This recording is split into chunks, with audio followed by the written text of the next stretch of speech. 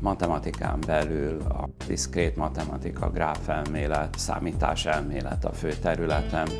Leginkább az érdekel, hogy ezek a területek hogyan hatnak kölcsön, egyrészt a matematika más területeivel, másrészt a matematika alkalmazásaival a számítógéptudományban. Én szeretek tanítani, hogyha az ember tanít, akkor ez ad egy keretet az életének, mert föl kell készülni, és az örömet is jelent, különösen, hogyha lehetséges diákoknak tud valami olyat nyújtani, amitől csillog a szemük.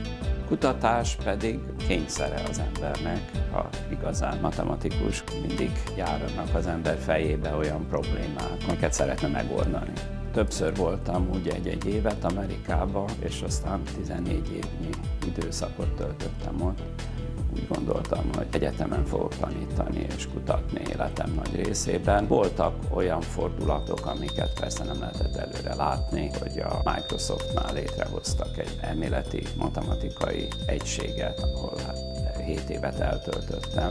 Nem panaszkodhatom, mert én úgy érzem, hogy bőven elismertek itthon is és külföldön is. Külföldi díjaim közül a Wolf díj és a 2010-ben kapott Kyoto díj azok, amik fontosabbak. Magyarországon Ólyai díj és a Széchenyi nagy díj. Nagyon jó matematikai alapképzést kaptam. Nem csak tananyagban, hanem kutatásba való bevezetésben, munkamorálban. Itt tanított Sós Vera, Galai Tibor, de másik pedig Erdős Pál, akinek minden magyar matematikus szinte hasonlóan hálás. Annak is nagyon örülök, hogy itt tudok tanítani a legjobbakat, a jövő kutatóit.